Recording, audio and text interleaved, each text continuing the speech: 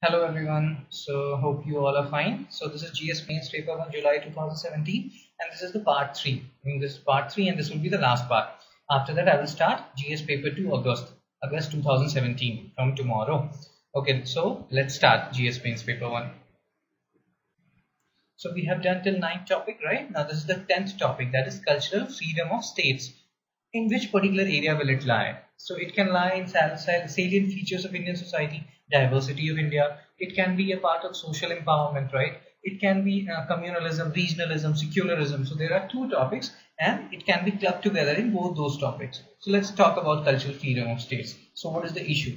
So the issue is non-Hindi speaking regions are coming up with creative ways of fighting for their cultural freedom. So they are, devising different methods to assert their linguistic independence, or they don't want India to become a Hindi nation, right? So that is the whole thing. So let's talk about it. So discussion about cultural freedom of state regions within India's federated polity. So there are lots and lots of discussion which is going on regarding cultural freedom of states.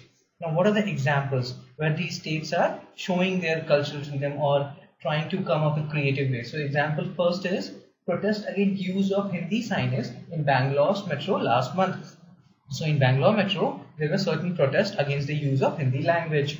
Second was, although second example which is showing this creative ways of state is a little bit stupid. Why? Because the second example is incredulity towards complaint that A.R. Rahman should have performed more songs in Hindi at a concert in London. So there was a concert in London which A.R. Rahman did, and he sang songs, means major songs, because we all know, he generally sang songs in Tamil, right? Composed songs in Tamil. And yeah, so he was, but at that point of time where he was performing, so other people started demanding that he should perform more songs in Hindi. And these states, the southern states, Tamil Nadu is, is incredulating it. They are opposing it, that they shouldn't be the case, right? Okay. So now there is a need for public discussion of ethics of linguistic coexistence, and it is more urgent than it has ever been. Remember the word linguistic coexistence. There is another key word related to these kind of topics, linguistic imperialism. So linguistic coexistence is very much needed. Okay. Sick project of making India a Hindi nation needs a fast burial, right? India is not a Hindi nation. India is a pluralistic society. India is a multi-ethnic culture, right? And it should stay that way, right? Okay. So this was about cultural freedom of states. Now let's talk about again a social empowerment issue. So Maharashtra has criminalized social ostracization or social ostracism.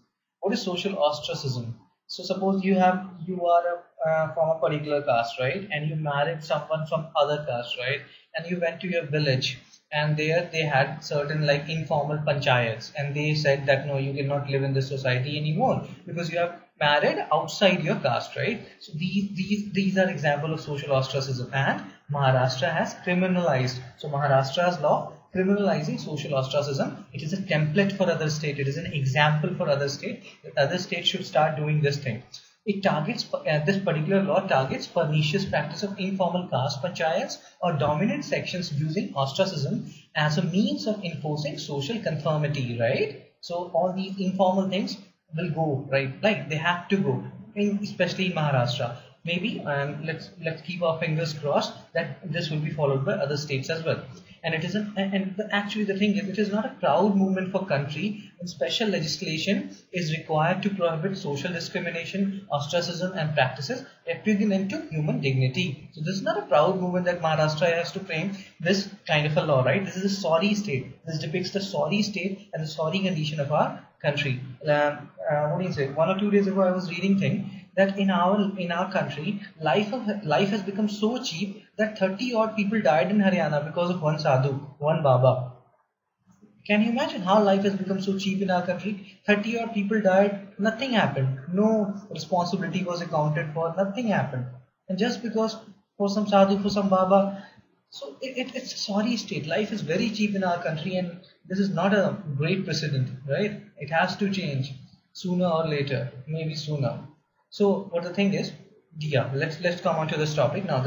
legislation is, it's a great step, although it's not a proud moment, but it is, given prevailing circumstances, any legislative assault on abhorrent social practices ought to be welcomed. So this legislative assault on abhorrent social practice of social ostracism should be welcomed, and it should be followed by other states. Now let's talk about cow vigilantes and lynching. So see, in Hindu, there are multiple articles on cow vigilantes and lynching. So what I have done, I have clubbed all those articles along with articles of Indian Express, and I have summarized certain points. So let's talk about those points. See, in Rajasthan, we all know, na, flood came, right? So what happened? Hundreds of cows got washed away in those floods, right? So there was an article, and it was a great article which was written. So that article said that horrific conditions of cows in Rajasthan floods, hundreds washed away. But cow vigilantes, which were so active elsewhere, were nowhere to be seen. So these cow vigilantes, they are active everywhere. But in Rajasthan floods, well, hundreds of cows washed away, they were nowhere to be seen, right? So what does it show? It shows they are up to something else, right? They are not there for protecting cows or something like that. This is a whole different issue altogether, right? So it was a very what do you say? It was a snide remark. It was a snide article aimed at these cow vigilantes, so-called cow vigilantes. Okay, now let's again talk about this particular social empowerment issues. Now, in a civilized society, even one lynching is too many, right? But remember this data. This data is very important. 28 people killed in cow-linked violence from 2010 to 2017. What does it mean? 28 people have died in cow-linked violence from 2010 to 2017. And see, in 2010, this particular government was not in power, right? So it's not like only BJP ruled government. Because of BJP only this thing is happening. Even in the previous government also, this cow lynching thing was happening. But yeah, accepted. It has increased somewhat in this particular ministry, or in this particular government. But that cow lynching was prevalent earlier also. And in any civilized society, the article is saying that one lynching is too many, and we have 28 people killed in cow-linked violence from 2010 to 2017. So that means again, life is very cheap in our country. So demand for an anti-lynching law. So there should be a demand for anti-lynching law. Plus, it should be accompanied by police reforms. Police reforms are also needed. So if somebody asks you what is the, like, they can ask you an interview, they can ask the questions in mains, because this is a very hot topic. So they can ask you. So you can say that there should be an anti-lynching law. You can say there should be police reform. What else you can say? You can say society should be, educated. Social education should be imparted in some way or the other, right? Now this midday meal scheme, it is a very good initiative for promoting social empowerment. Why? Because in midday meal scheme, nobody knows who is cooking food for whom, right? So it creates a certain kind of, it brings other castes, it brings people from different diversified societies, diversified region, diversified religion together, right? So it's a great thing. So all these things are needed, right? The narrow-mindedness has to go. Okay. So again, this was cow vigilantes and lynching. Okay, now let's do the next topic, which is brief history of the past 70 years. Now this is a static as well as dynamic topic, right? And this is a part of modern India post-independence, right? So let's talk about a brief history of past 70 years. Let's take a visit of the last 70 years. Again, we are just summarizing the whole thing. See, dispersion of power is desirable for our democracy. Dispersion of power is very, very important for our democracy, because India is not some small European country. It is world's second largest country population-wise, with great cultural and religious diversity. Now, absence of any real opposition to Congress for 3 decades after 1947 was responsible for India's slow progress, despite its quite spectacular, again this is a tongue twister, the word is spectacular, beginning under Jawaharlal Nehru. So even though we started very nicely after 1947, but the growth slowed down. Why? Because there was no real opposition to Congress. Political parties becomes complacent when there is no opposition. Hope this does not happen with our BJP government, right? Hope all these other parties combine and they give a little bit of competition. Okay, in 2019, okay. Now see, the thing is, states which witnessed political competition made most progress. In that period, all the states which witnessed political competition, they made most progress. What are the examples for it? Kerala, communist government, right? Tamil Nadu, Himachal Pradesh. So remember these 3 states, they made good progress during that period when other states were stagnating because of lack of competition. In these 3 states, political competition was there. Now Nehru talked of ending Nehru talked of, in double quotes, so that is the exact statement of his, Nehru talked of ending poverty and ignorance and disease and inequality of opportunity. So he talked about ending poverty, he talked about ending ignorance, he talked about ending disease, and he talked about ending inequality of opportunity. If these things are not ended, then the independence is no more than replacing colonial autocracy with native one. So we have to end poverty, we have to end ignorance, we have to end disease, and we have to end inequality of opportunity. Otherwise, it doesn't make any sense, and it doesn't matter whether there is an autocratic government or a democratic one, because the situation is not changing on the ground, right?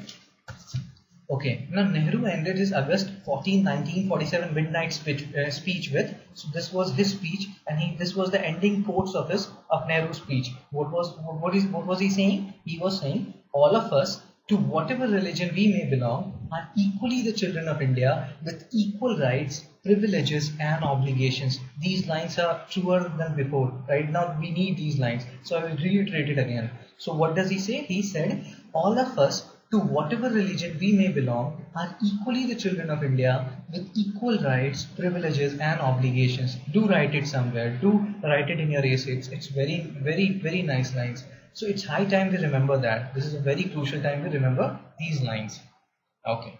So I will keep it here only. Okay. Now GS Mains Paper 1 July 2017 is done. So from tomorrow we'll start GS Mains Paper 2 August, and there are lots and lots of articles in GS Mains Paper 2 because I've covered lots of static as well as dynamic topics, right?